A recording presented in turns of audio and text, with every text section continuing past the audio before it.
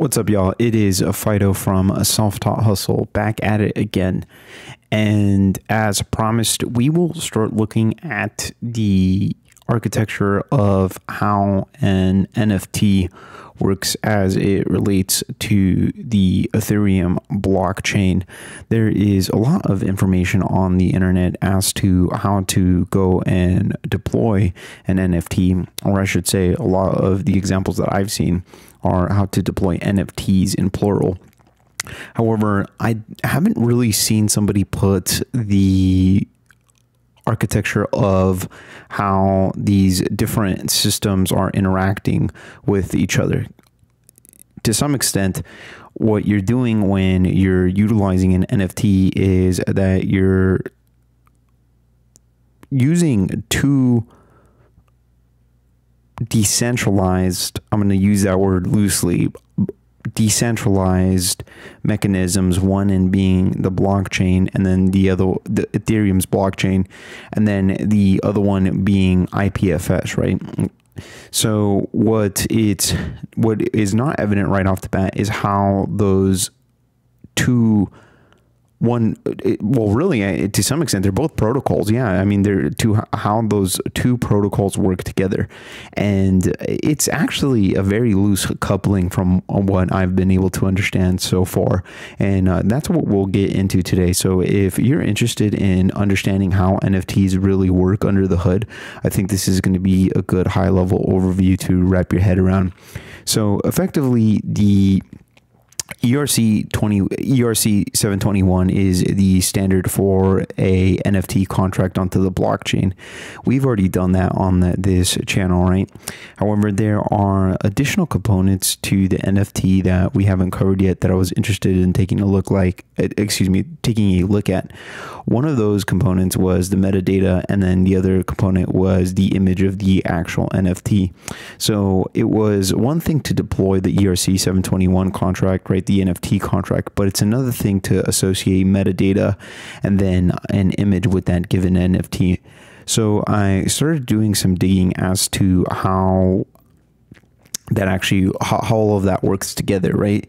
And as you guys seen in prior videos, IPFS is a protocol that essentially gives you data or content from the protocol in and of itself is decentralized in its design. And again, using it loosely, I don't know if some guy has the off switch on that, but to be quite honest, it does not seem like it for right now. But nonetheless, what I was going to say is that IPFS provides you your content, right? For the NFT, both the metadata, okay, and then the image, and then you have the actual contract that goes on to the blockchain. Now, the way that the contract is connected to the metadata and the image is via a IPFS URI, okay? Now, the way to think about an IPFS URI is that it is effectively an address where you can go and find where that metadata is being served via that protocol, right? So if you go to look at a specific IPFS URI that's tied to that essentially you go to deploy a piece of JSON to this URI, then whenever you go to access that URI endpoint, you're effectively going to see that metadata, right, in the form of a JSON, okay? Well, that address, right, that URI, you actually, to connect that address, that metadata to that ERC 721 contract, the way that you connect it is that you write the contract with the string that represents that given address, right? So you literally write the address of the URI of that metadata into the contract in and of itself. And when you go to deploy, right, and I'm just talking about one single NFT right now, okay? When you go to deploy that specific NFT, you're going to deploy it, and embedded within the Solidity code, you're literally going to have a string that references the IPFS URI for the metadata, and that is essentially how the two are connected. Okay, now the other thing though, okay, so that takes care of the metadata. The other thing though is that there's an image component to this, okay? Now, this is where I've seen it get kind of confusing on the internet, and people have a hard time distinguishing between the two URIs, right? Because there's a URI for the metadata, and then there's another URI for the image. And remember, these are just endpoints, kind of like like an HTTP endpoint. The only difference is on a different protocol, right? But the thing is that this the image URI is actually not, and I think you could technically write the URI, right, the address for the image that IPFS is serving inside of the contract.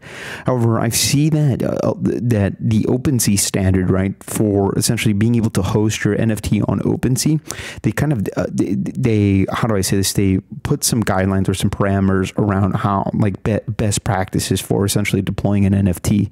And effectively, what ends up happening is that to make it compliant with the standards set by OpenSea, somebody who goes to mint an NFT, what they're going to want to do, or the developer who builds the NFT, what they're going to want to do is that they're going to want to set up the metadata for that NFT to have a reference to the image URI, right, to the JPEG, okay? So effectively, when you put it all together, what that means is that the metadata has in and of itself has a URI, okay, and that the URI, that endpoint for that that endpoint for that metadata is what gets deployed with the contract as a string, okay? And that actual JSON object, right? The JSON object that gets served at that endpoint, that JSON object then has a reference to the image endpoint, okay? So when you think about it, the metadata is kind of tying it all together, right? Because the address of the metadata is in the actual ERC 721 contract, and then the address for the image is embedded within the object that's served from that address that represents that metadata, right? So yeah, so effectively that's how it's working behind the scenes. I've seen kind of a lot of different ways to go about this. From a general perspective, I figured why not take a look at what the standard marketplace is and see what is kind of the best way to architect this, or give some imagery to this, so that it's simple, a little bit more simple for guys to understand. And just so you know, this is the architecture that we're going to be utilizing to go and deploy our NFT. And then, if I'm not mistaken, OpenSea has a test marketplace, and if we could get it set up like that, that'd be really cool. So you guys could see the full build out, and yeah, so looking forward to that. Ideally, this has been helpful. If you guys have any questions, go ahead and leave them in the comment section below.